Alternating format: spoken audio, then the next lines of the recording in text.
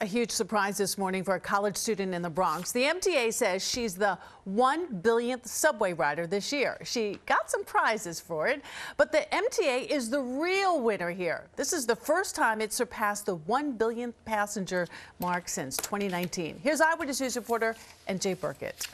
Congratulations, you're the 1 billionth customer in the MTA, and I was like, is this real? Sasha Salazar is 1 in a billion.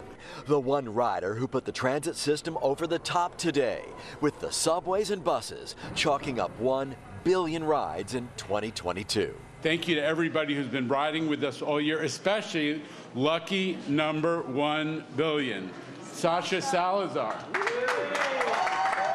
Sasha was given the ceremonial distinction as the year's 1 billionth rider.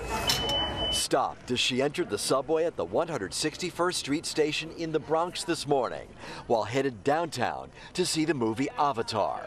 She received a $100 Transit Omni card, free membership in the Transit Museum, and a framed work of subway art. I woke up this morning just thinking, oh, I'm gonna head to the movies. I see two men. Congratulations! And I was just so shocked and surprised.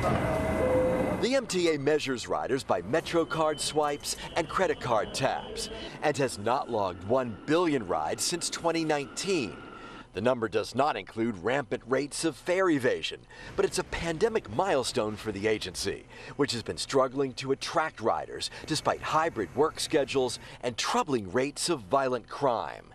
Major crime in transit is up 30% this year. Big milestone, positive milestone, much better than last year, much better than 2020, and a sign of progress as we move forward into what we hope will be an even better year.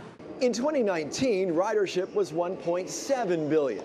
Yes, 1 billion riders in 2022 seems like a big number, but MTA officials can only hope this is not the new normal.